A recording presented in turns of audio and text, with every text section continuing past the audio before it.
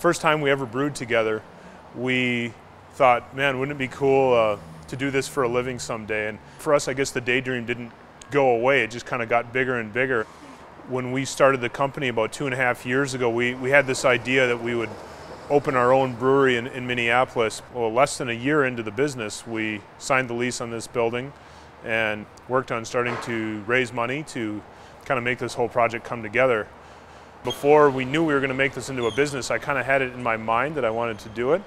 And the classes at Carlson gave me the opportunity to really apply what I was learning there to what I wanted to do with it specifically. So we had a number of classes in which I was able to work on a project with some other classmates involving a fictional startup brewery. And again, at that time, we didn't necessarily know what it would become, but sure enough, a lot of what I was working on there and what our groups were working on still exists or helped inform the founding of our company. People, were behind us from day one and wanting to see us succeed and have been really supportive. And it was then and still is now on a pretty small level, but we just never anticipated kind of getting that amount of community support and consumer demand for our beer.